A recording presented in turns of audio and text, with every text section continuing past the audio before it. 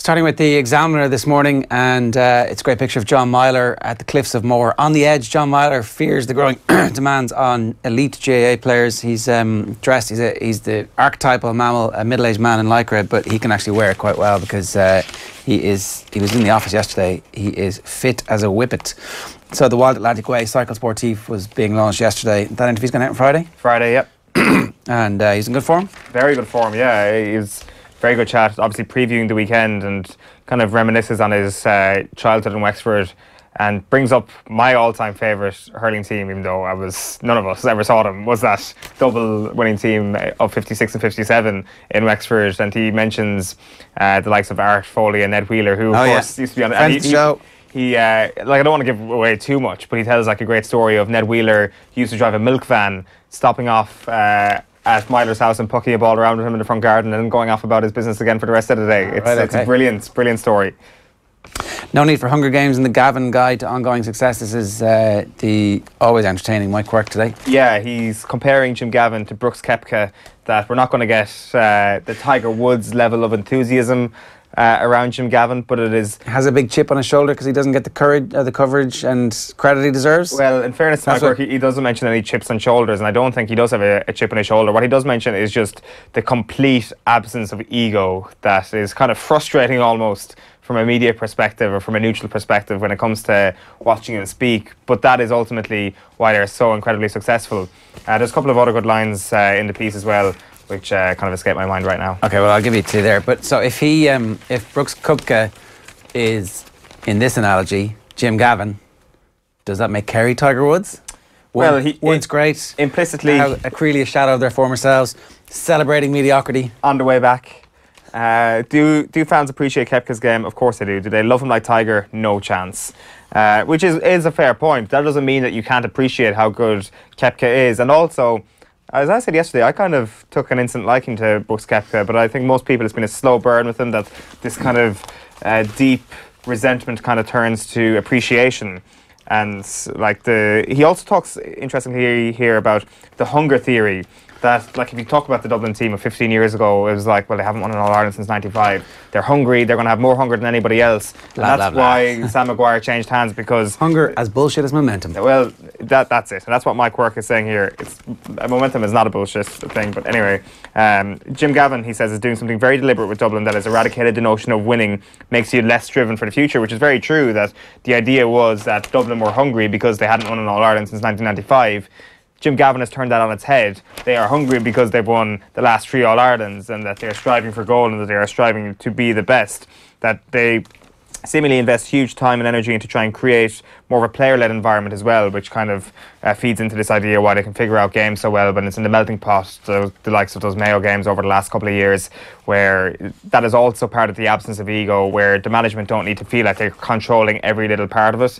The players have as much of a say in the conversations that are important around the team. So it's a good piece again by Mike Quirk. The biggest threat to Dublin is that their management team breaks up and that somebody comes in and goes, no, it's my way or the highway, and we're going to go back to doing what it is that made Dublin great in the first place. None of this fannying about ticky-taka nonsense. And that is the really only threat that you can see to their dominance. And there's no way at this point in the cycle that Jim Gavin is going to leave, and if he does, you would expect that Dublin is so well run at the moment that they would appoint from within that current management setup, or so Dessie Farrell was obviously involved with the under-21s as they were, like somebody who knows the group and will come in and go, well, this all seems to be working quite well.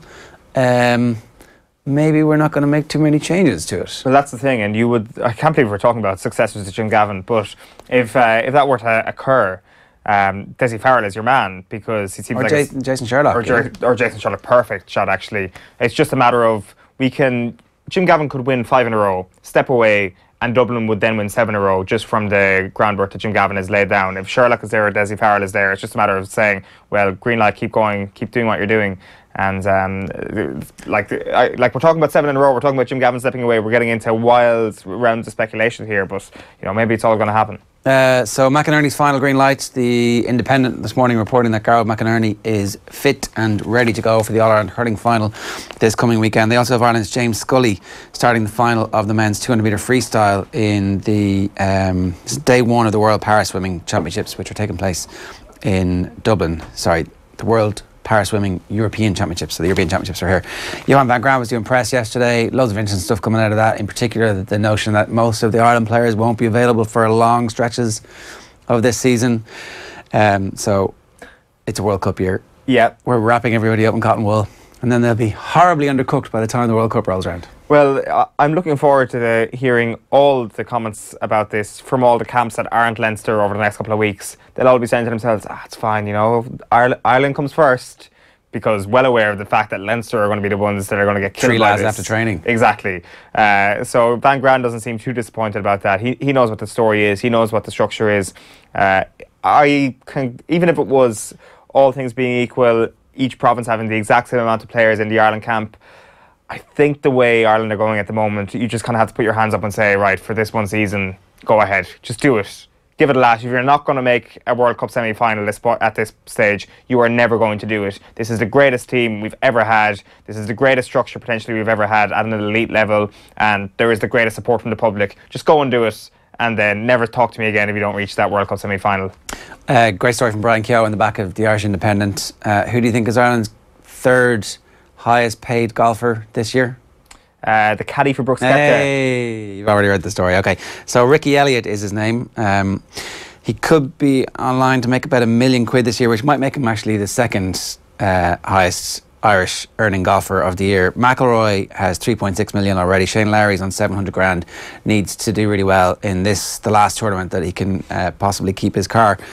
But he's already picked up 10% of the 2 million for the USPGA and 2 million for the US Open. So that's 400 grand right there. And then another percentage of the 6.4 million that Koepka's won outside of that 4 million. So he's already made 10 million this year, Koepka. There's another wheelbarrow load of money to be made in the FedEx playoffs to come. And the form Brooks Koepka's in at the minute, you wouldn't back against him winning the 10 million quid, which would be £1 million in a day for him. So, yeah, not bad. It is incredible. Suddenly people are like, yeah, I wouldn't mind being a caddy.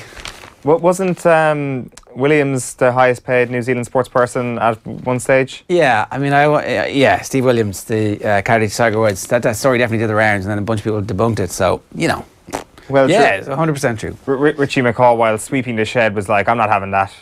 Yeah, breaking the brush over his knee. Greek tragedy, Celtic's Champions League odyssey to end in Athens. The Wrestling Post this morning are saying that AEK Athens are going to knock Celtic out of the Champions League qualifiers tonight. Woods 12-1 for the Masters after major near miss. Is 12-1 now about Tiger for next year's Masters good or horribly bad and a waste of money? Horribly bad and a waste of money, I would say, no? I mean, 12-1 isn't extraordinary odds. This far out from it. Going to be fit? I don't know if he's going to be fit. That's the thing. Like, worst case scenario, he goes into 9-1. Like, I'd rather take 9-1 the week of the Masters than 12-1 now. Yeah. For God's sake. Handicapper Awesome Alpha is out on her own. Handicapper Awesome Alpha is out on her own. So Alpha Centauri is officially the best 3-year-old Irish filly since Ridgewood Pearl 23 years ago. So you're witnessing history every time Alpha Centauri runs, and we're not quite sure what her next move is going to be according to the papers this morning. And a quick look at the Irish news before we get to the tabloids for you. A decade of frustration drove us to a final spot, says Hart, and Rogers saddened by Boyata situation. We've also got the Mayo news for you this morning. The big news in GAA is that Rochford confirms his return. So that's the story on the Mayo News. They're breaking that this morning. It's carried as well in the Irish Indo and a couple of other newspapers too. So Stephen Rochford is coming back. Not that much of a surprise. It would have been very interesting to see if Jim McGuinness had been given a run at this Mayo team to see what would have happened. It's not going to happen. I don't think anybody can begrudge Stephen Rochford another spin of the dice. The talk yesterday was about 2020 though, wasn't it? For Jim McGuinness. I mean, come on. He's going to have another job by then. He's going to have another job by then, probably. But this is 2018. Yeah. Oh, he'll take you in 2 years' time, Jim. Well, it'll be this time next year he'd get ratified. For the 2020 season, Jim. But, like, talking about that a year out is, as you say, there's a lot of variables. Next year after they win the All-Ireland and stop 5 in a row. That's the thing. What do you do, actually, if you're Stephen Rochford? Do you step down after the greatest achievement? You win in Ireland? Yeah, you win in Ireland. You keep going for like 10 years. Job for life, lads. You are an automatic legend. And I guess there is kind of a possibility that if they maybe you do step down. I don't know. There's always this sense that you step down, you shouldn't have, because actually, like Liam Sheedy stepped down, and okay, so he's got a very busy life, and that's fair enough. And they had won the All Ireland, they'd stopped to 5 in a row, but like that tip team chronically underperformed afterwards. Did Jim McGuinness's legacy get damaged by staying on with Donegal? No, is what I would say. So you have that banked. They should have won another All-Ireland. Yeah, but that doesn't... I don't think anybody says, like, Jim McGuinness became a bad manager or that 2012 Ireland was lucky. It was totally worth it for Yeah. him staying on, because then, like, I mean, if the goalkeeper doesn't kick the ball to Donaghy, they're probably going to beat Kerry that day. Yeah, there's a lot of other variables. A lot of other stuff happened in that game as well, Ger.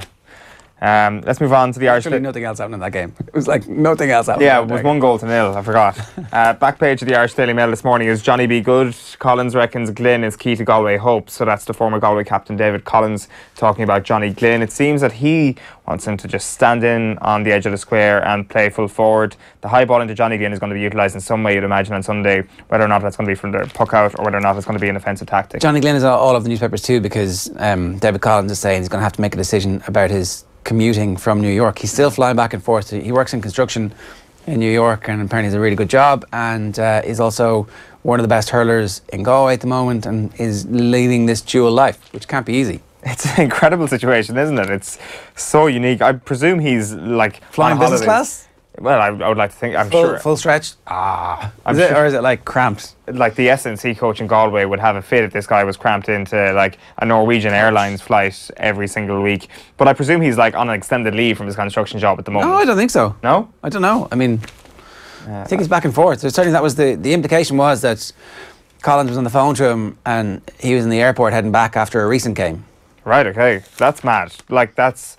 It's huge kind of commitment from Galway to actually give Johnny Glynn this kind of seal of approval. But then when you're as good as Johnny Glynn and when you can dictate an entire plan as Johnny Glynn can do, then I guess he does kind of gravitate that way and he has that amount of importance. The other story, by the way, on the back of the Irish Daily Mail this morning that we want to bring you is this Mo Salah story. Liverpool reports Salah to police. So just have a look at this video. I'm a Salah. Take it from take a picture. I got a big. Leave him alone, I'll get pissed. The car is not stopped. Is the car stopped? It is stopped, but it is in traffic, I think. We'll see it move along now in a moment. Oh, yeah. He is horrible.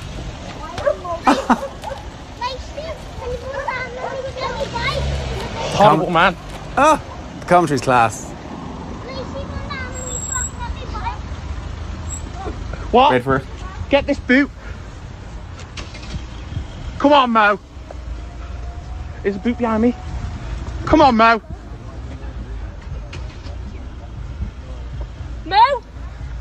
Too much money. Too much money. What? That is the line. Mo? I mean, he's in traffic. Mo? I sure hope it's not the same guy who had that run-in with Jamie Carragher on the motorway. But basically, as you can see there, Mo Salah is using his phone while driving a car, and Liverpool have reported him to the Merseyside police. We've spoken to the player, that says the police, and will deal with any follow-up internally. So neither the club nor player will be making any further comment on this matter. The police then say that was Liverpool. We've been made aware of a video believed to show a footballer using a mobile phone while driving. This has been passed to the relevant department.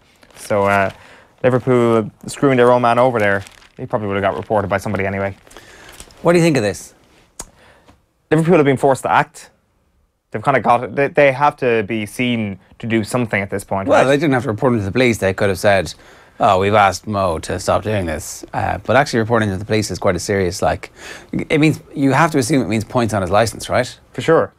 And didn't Salah have like some tweets when he arrived? It was like, oh, need to remember to drive on the right side of the road. So maybe what they're actually doing is just protecting their asset here. It's like, if you are on your phone while driving and it's slow, maybe you might also be on your phone while driving when it's fast, and who knows where that leads to. You know, bad things happen to people who drive with mobile phones. Yes. And you're very important to us, Mo. So we're actually protecting you from yourself. Maybe that's it. Maybe I'm reading too much into this. It might be just a simple matter of player welfare. I think they're doing the right thing. You know, it's like, I think this is a sign of a club who are at it. You know, like Arsenal in the good old days when David Dean was there in the marble halls of Highbury. Like, they knew what they were doing. They knew what they were about. It was well run. It's like, no, you can't step out of line like that. So when we look back on Liverpool winning the Premier League season, That's the moment right there. that was the moment. Too much money, Mo. Too much money. I love that commentary there. It's fantastic. It's like would you sign the autograph of your Mo? I mean, is it more dangerous to sign an autograph with a moving card than using your phone? He's right not to sign the autograph for that guy. Back page of the Irish Daily Star this morning is PSG in €110 million Eric raid. So Spurs are facing a fight to keep Dane as French giants plan swoop. So, of course, the transfer window hasn't closed for European teams. Eriksen could be on the way out if Spurs accept that offer. Imagine if Spurs do accept that offer. If Daniel Levy, just behind Pochettino's back, is like, yes, please. Yeah. Imagine what Pochettino would Christian, react like. we're going for a little weekend in Paris. Oh, it's very romantic. Oh my God, it will be hilarious. It would just be, it will be the worst transfer window by any competitive team in the Premier League ever. The news also broke yesterday that they're not going to get into White Hart Lane as early as they expected. So back to Wembley for a bunch of home games, and it's like it's not quite the season that he had planned or I'm sure envisaged in his head. No, Eriksen, of course, has failed to sign that new contract. This is where things start to get tricky for Spurs.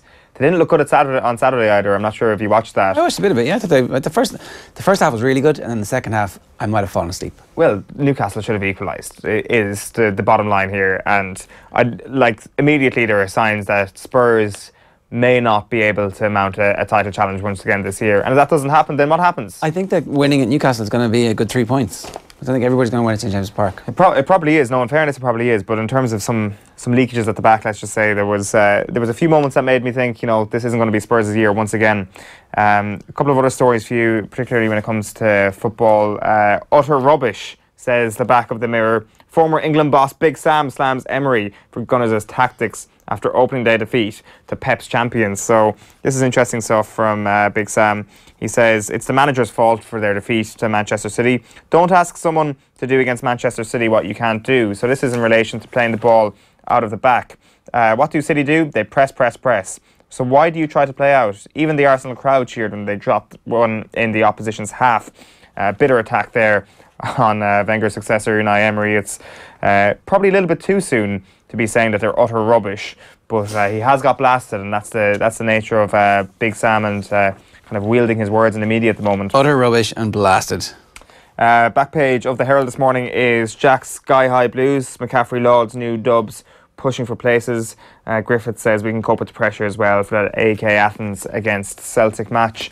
And then the Sun goes with that Celtic story as well. I feel sorry for Boyata's teammates. And Pogba Barca poser. Move talk not silenced. So this is the story that rumbles on and on and on. Barcelona have still refused to rule out a move for Manchester United's Paul Pogba. A couple of articles doing the rounds as well this morning wondering if Paul Pogba will get the permanent captaincy at Manchester United, which will kind of be a full seal of approval from Jose Mourinho. But that's not necessarily what Paul Pogba wants. Does he? Maybe he does. Maybe he does. Maybe that's all he wants. Just a bit. Everybody wants to be loved a bit. That's all. And the armband. Nothing better than being loved a bit by giving you the armband. One other story that caught my eye inside in the Sun this morning is one about Bernardo Silva. The reporter here, Martin Blackburn, has clearly spoken to a few of Bernardo Silva's former teammates, and they haven't exactly been kind of glowing in praise. Well, they have been, but they've kind of said some very strange things. Like Guillermo Matos says Bernardo paid to play for Benfica when he joined through the schools. Just this guy paid his way up through the ranks. When he still struggled to break into the youth team, his friends started a campaign to get him picked by the manager. Another former teammate then said they even brought a placard to training saying, "Play Bernardo." By the following year, Bernardo was the number 10 with the same coach. The placard helped, so he can be grateful to his friends for that. There's a couple of old Portuguese friends trying to hop on the Bernardo Silva bandwagon. There's a couple of lines here as well, saying from João Moutinho, actually, who's of course now at Wolves, said, "I can see Bernardo approaching the level of Messi, Eusebio, Maradona, and Pele." All right. 24 years old. Is it too late to make that sort of burst? No, not really. So modern medicine these days makes people develop in different ways. Yeah, so I've heard. It's good stuff. Front page of the Daily Telegraph sports section. Tiger set loose on Europe. The 14-time major winner's miraculous return to form to be rewarded with a place on the US team. And then finally, the back page of The Guardian is Stokes out. England named same squad for third test, but doors left open. You've also got this one. Fighting helped me find myself. I found a purpose and that my presence on earth matters. That's UFC's Paige Van Zandt on dealing with the trauma of her youth.